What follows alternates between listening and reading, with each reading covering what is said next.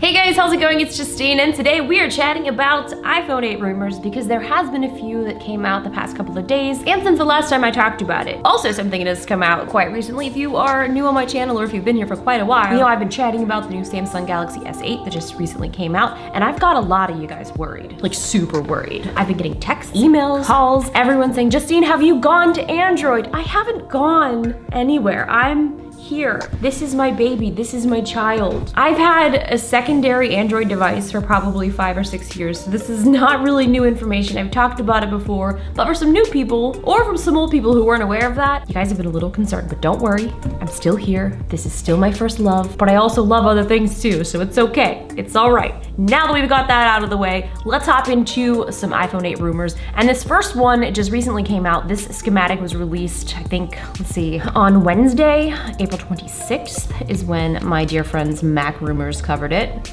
I love you guys. So it looks like they've moved the flash in between the two cameras and just flipped it. I have no idea what that is. It's probably, I would assume, something for wireless charging. So the schematic appears to depict the interior of an OLED iPhone 8, and it matches many previously leaked design schematics and rumors, which is good, so that hopefully can help us to believe that this might be true. But Apple is also testing several different prototypes, so this could be one. This one says that there's no rear Touch ID button included in this one, which was also, I believe, an issue in the Samsung Galaxy phones, where there are time constraints, design constraints, it never actually ended up working out. Which is probably why most of the other phones, like the Pixel and the Samsung, decided to put the Touch ID buttons on the back, because it might just make the most sense and it's probably the easiest to implement.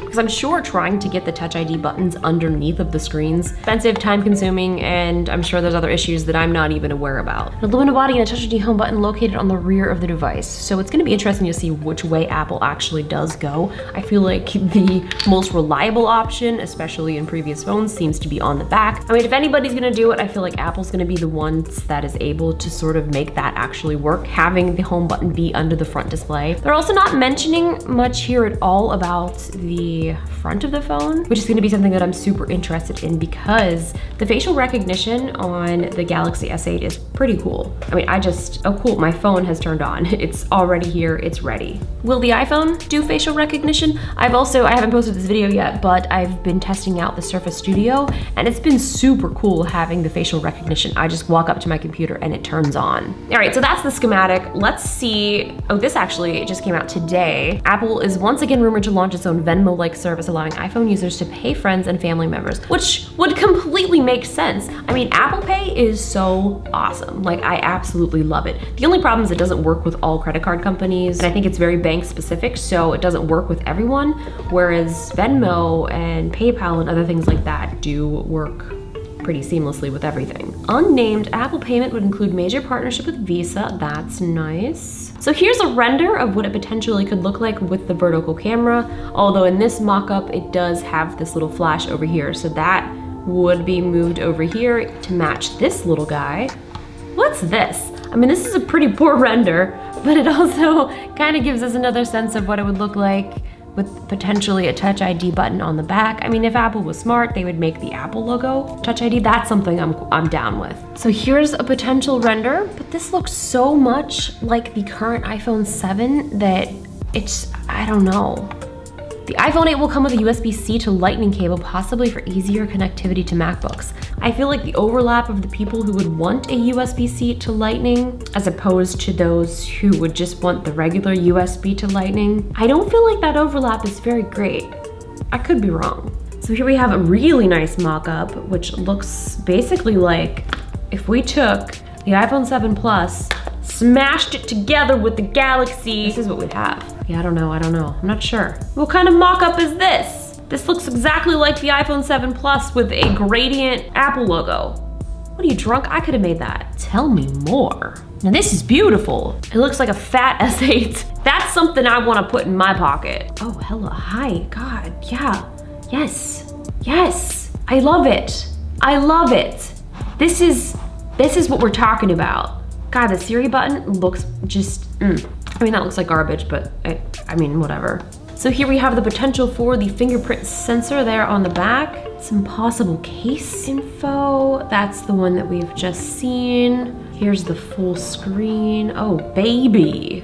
This looks to be like it's edge to edge, but it doesn't look like it's curved around the sides necessarily as much as it is on some of the other shots, or even like the Galaxy. Is that gold? It looks disgusting. What the heck is this? Did you just Photoshop 2 holes and say here's your camera? Deep black, bright whites, brilliant colors. Scanning iris. That looks cool. In addition to Touch ID, we could introduce an all new iris scanner, all new home button. I'm hoping that they can integrate that fingerprint scanner into the screen, because that would seriously be incredible. Is that USB-C? Yes, sir. Yes, sir. iPhone 8 Pro. I mean, I really hope that you can use the Apple Pencil on the next phone. Like, come on. Apple wireless charging. Did you just take an Apple TV and Photoshop it into here? So here's some other specs that are rumored. A variety of possible sizes, 5.8, 5.5, a 5, that's a lot of choices. Curved edge-to-edge OLED display with True Tone technology. Home button Touch ID located on back or integrated in display. New Touch ID featuring face or iris scanning, hello. Wireless charging, dual lens, support for Apple Pencil. USB-C replacing Apple's Lightning connector. Enhanced water resistance, which I need because I just don't want to talk about it. I dropped my phone in the toilet, I'm an idiot. Well, I guess that's it. I just wanted to chat with you guys quickly about some of the things that I have seen, and I want to get your thoughts as always. And I also just wanted to reassure you, don't worry, I'm still an Apple fan just because I'm making videos about Samsung. And no, those are not sponsored videos. They are purely my opinion. They did send me the phone to check out, but I have no requirements to do anything. It was just like, here's a phone, do whatever you want with it. I wanted to do a durability test, but I just feel like I end up doing durability tests on my own, just in my daily life. And I also feel really bad about just breaking a phone on purpose, because I do it enough accidentally and it hurts my heart. And I feel like there's enough YouTubers out there who do destroy their things on purpose, so that content's already there. You're a beautiful little baby. I mean, what's it gonna be like having a vertical camera? I mean, I probably won't even notice the difference, to be honest with you.